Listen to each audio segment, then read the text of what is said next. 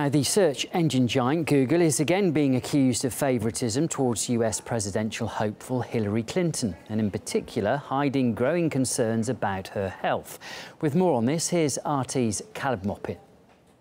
Ever since this video emerged, questions about Clinton's health have been raised across the United States.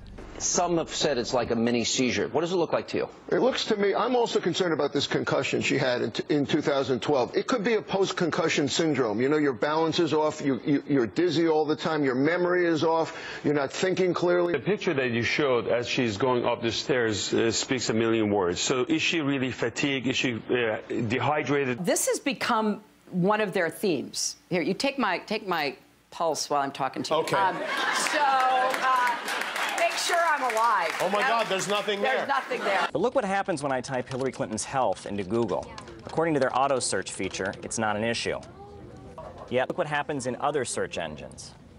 Now, we asked Google why this was, and they told us that their auto search feature is specifically edited to avoid disparaging and offensive content. It wasn't exactly clear what's considered disparaging or offensive about Hillary Clinton's health, though it is interesting to note that Eric Schmidt, one of the former CEOs of Google and a top stockholder in the corporation, is also a prominent supporter of Hillary Clinton's campaign. Secretary Clinton, welcome back to Google. It's great to be here, Eric. Thank you. You've grown a little bit since I've been here last. Just a little. Are you talking about my weight? When she was Secretary of State, Hillary Clinton was calling out foreign governments for trying to control cyberspace. They've expunged words, names, and phrases from search engine results. Countries that restrict free access to information risk walling themselves off from the progress of the next century. But even in the land of the free, details continue to emerge showing that the way information is made accessible on the internet is not random, but intentionally manipulated.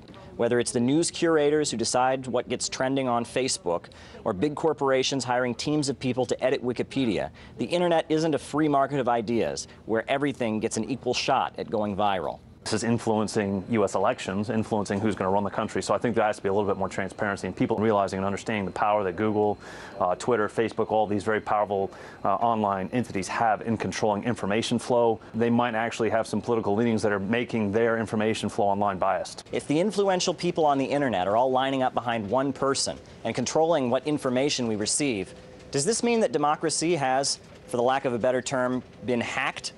Caleb Moppin, RT, Washington, D.C.